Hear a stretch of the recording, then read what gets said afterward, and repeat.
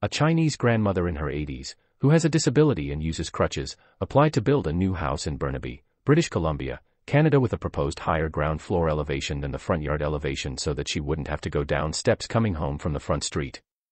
However, the application was opposed by some neighbors, at an appeal to the Board of Variance, an independent committee appointed by the City of Burnaby. Despite attaching photos proving the elderly grandmother's disability and a report from the city's planning department stating that the height increase had no impact on the surrounding neighborhood houses and the environment, the Board of Variance rejected the application on the ground that the proposal is a design preference. The government planner made serious errors in their calculations and suggested design changes that would have made it harder for the elderly woman to navigate around the property. What happened? Are there really such pitfalls when buying a house on a slope? In this video, I will tell you the story and share the details of how some government officials can be indifferent to the needs of citizens. I will also provide some insight into the building application process and the city's internal review procedures. Lastly, I will give some tips on how to avoid such situations when purchasing a property. The story began in January 2019 when a homeowner decided to build a new house on a south-facing slope. The lot was situated in a way that the front of the house was higher than the back. The slope was steep, and the grandmother, who is in her 80s and has been a teacher all her life, needed to use crutches to go out due to a disability. Due to the city's height restrictions, the calculation is based on adding 9 meters to the height of the lower side, the backyard, to get the highest point of the roof. This results in the main floor of the house being lower than the street level. The elderly grandmother has difficulty going up and down the steps when going for a walk, and the rainy and snowy climate in Vancouver makes it easy to slip and fall on uneven ground. As a daughter, the homeowner wanted to show filial piety and asked our company City Design if it would be possible to raise the level of the main floor without changing the height of 10 feet and 8.5 feet for the upstairs. With the height taken up by the floor slabs and sloping roof, the peak of the sloping roof exceeds the height limit by 70 centimeters. We advised the homeowner to seek a variation and appeal to the Burnaby Board of Variance in order to request an increase in the height of their house by approximately 70 centimeters. Typically, the Board of Variance will grant such requests if evidence of undue hardship is presented. The homeowner followed our recommendation and submitted their appeal to the board. According to the city's official website, burnaby.ca, the Board of Variance is an independent body that considers variances to the Burnaby zoning bylaw regarding the sitting, size and dimensions of buildings. Consisting of 5 council-appointed members, the board has the authority to grant variances where compliance with the bylaw may cause a person undue hardship. Undue hardship is a legal term used to describe a situation where complying with a particular law or regulation would cause an excessive burden or difficulty for a person or organization. In zoning laws, a property owner may apply for an exemption from certain zoning regulations if complying with those regulations would cause undue hardship, such as significant financial burden or preventing reasonable use of the property. City of Burnaby advertisement on Facebook says, local governments generally attempt to appoint individuals who have some knowledge or experience related to land development, since that's the activity that is regulated by the bylaws for which the variance applications are made.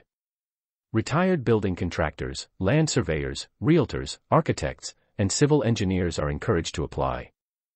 In our appeal letter to the city, we attached some photos that prove the elderly grandmother's disability. After receiving the application, the planning department issued a report in advance to the board members. The city also sent letters to the surrounding neighbors. One neighbor across the street complained that the new house obstructed the view and affected the value of their house, even though their side of street was much higher. On the contrary, city's planning department report says that it had no impact on any neighbor. Another neighbor's letter stating that the new house destroyed the neighborhood style, making the old house appear shabby. This is the Google Street View of the finished house, left, and the neighbor's house. We can see that the volume and height of the newly constructed house are similar to those of the existing houses on the street, and there is no sense of abruptness. The neighboring house doesn't look shabby because of the new house. On the left side of the new house is another house being built, also designed by our company City Design. Even though the city planner's report does not support these unfounded assumptions, the opposition from the neighbors could still have a negative impact on their application. Although the BOV members are professionals in related fields, they appear to lack confidence in their judgment and heavily rely on reports issued by the city's planning department. Typically, they approve proposals when the reports recommend approval, but when the reports advise against approval, they are less likely to approve. The city planner's report acknowledged that the height of the front facade was far lower than the city's height limit. The excessive height was due to the terrain. The report acknowledged that the height increase had no impact on the surrounding neighborhood houses and the neighborhood. This is our proposed elevation plan, which demonstrates that only 2 levels and the roof will be visible from the front street. The basement level is fully concealed beneath the street elevation, ensuring that our proposal does not pose any threat to the streetscape and neighborhood consistency. It seems that the planning department should not object our proposal at this point, but the following opinions caused a turnaround in the argument, leading to opposition. Firstly, the planner has indicated that our proposal is partly related to the sloping site and partly due to design preference.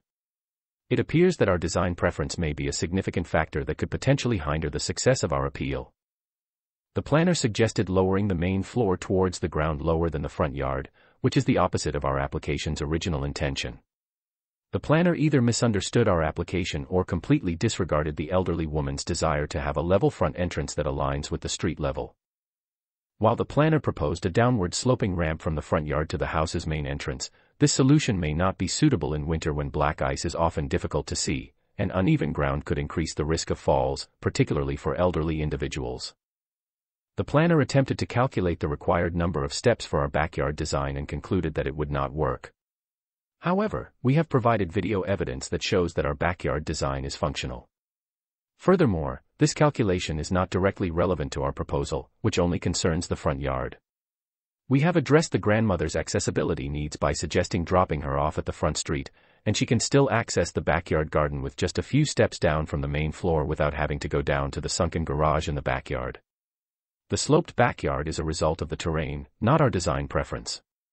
It is noteworthy that the report did not address the elderly woman's disability at all.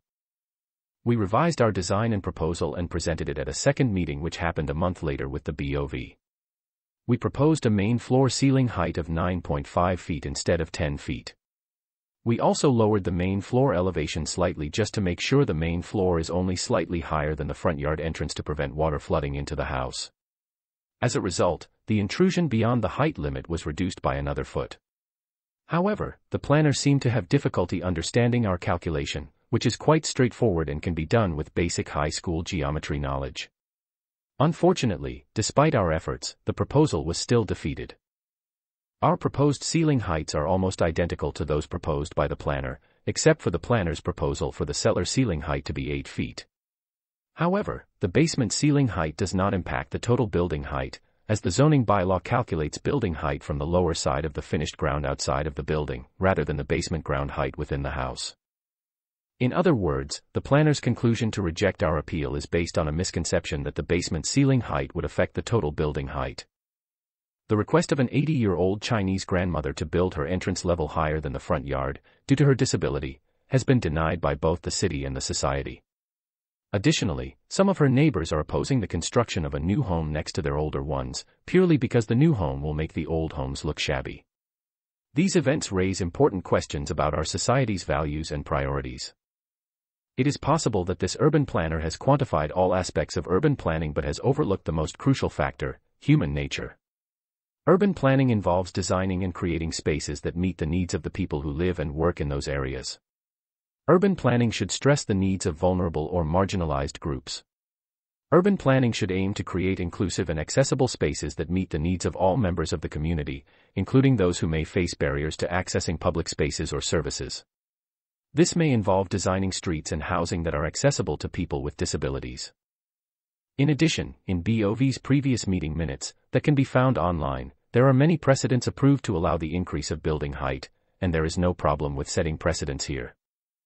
During the meeting, a member of the BOV suggested that the main floor ceiling height could be reduced from 10 feet to 8 feet. However, it would not be reasonable to build an expensive house with such a low ceiling on the main floor. Many old houses in Vancouver, which were constructed a century ago, have ceilings that are higher than 10 feet. In various cities, many older homes appear taller than newer ones. It is worth noting that the members of the BOV are professionals, such as engineers, realtors, and land developers, and the suggestion to lower the ceiling height was not due to a lack of knowledge or understanding. While Freud's theory about the subconscious may be debated, the suggestion made by the committee member to lower the ceiling height may indeed reflect underlying biases or beliefs. It is possible that their suggestion was influenced by subconscious attitudes towards certain groups. In both Western and Eastern culture, there is an emphasis on treating others with kindness and respect, which ultimately benefits both individuals and society as a whole. During the meeting, a female committee member who appeared to be around 60 years old made a comment that her own mother, who is over 80 years old, cannot live forever, so there is no need to consider the needs of the elderly in the design. This statement is concerning as it suggests a lack of empathy and disregard for the well-being of the elderly. It raises questions about whether she would be able to show empathy for an unfamiliar, elderly person from a different ethnicity. Aging is a universal experience, and everyone will eventually grow old, including ourselves and our loved ones. Making insensitive remarks about the elderly can be hurtful and disrespectful, particularly in a public setting in front of city officials, homeowners, developers, and other members of the committee. During the whole process, the planning department refused to communicate with us. Here is the response email from the planning department, stating that they are unable to answer questions related to the second appeal. Here is my reply. Thank you for your prompt response. I apologize for any confusion caused by my previous email. I didn't intend to negotiate, but rather to express our desire to reduce the height of the building by 1 foot. Our client, who has a handicapped mother, is hoping for a flat front yard, and we understand the importance of accommodating their needs. However, we were disheartened to hear the insensitive comments made by a committee member at the last meeting, such as, everyone wants her mom to live 100 years but unfortunately she's going to die, and the email from a neighbor who seems to think they have the power to dictate who can and cannot build on the street, because they have lived there for 28 years. Thank you for your understanding. I never received any further communication from the planner after that. The BOV has been granted the power by the City Council to override the limitations of zoning bylaws and veto the planning department's decisions.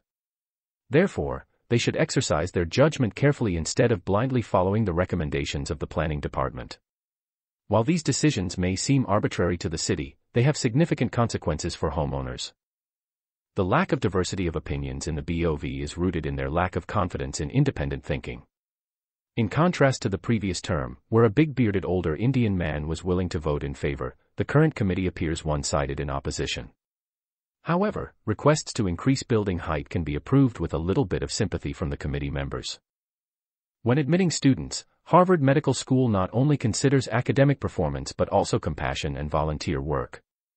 Similarly, when appointing government officials who wield power over people's lives, it is crucial to find those who prioritize compassion over callousness or envy. The central issue in this matter is not technical but one of humanity. In any job, it is essential to act with integrity and be true to oneself and others. Even if no one else knows, one's conscience will quietly keep a record.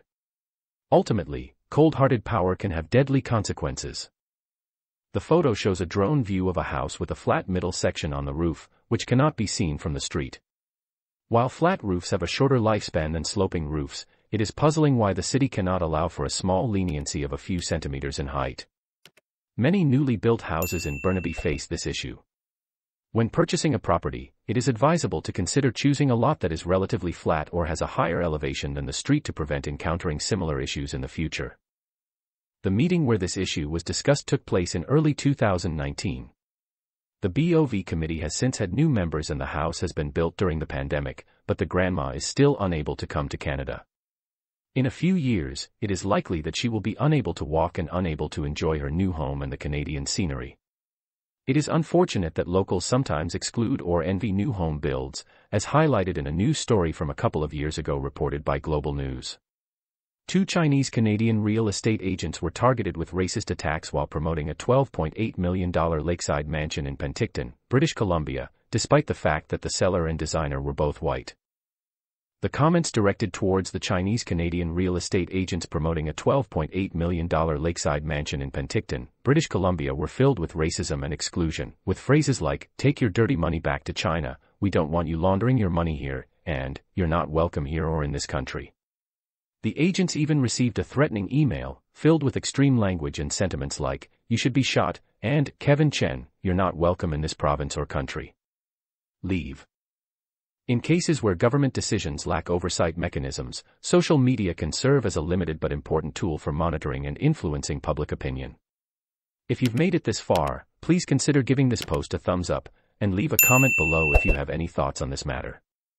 Empathy can go a long way in creating a more inclusive and just world. Well, that is it for today's video. Thank you all. See you in the next one.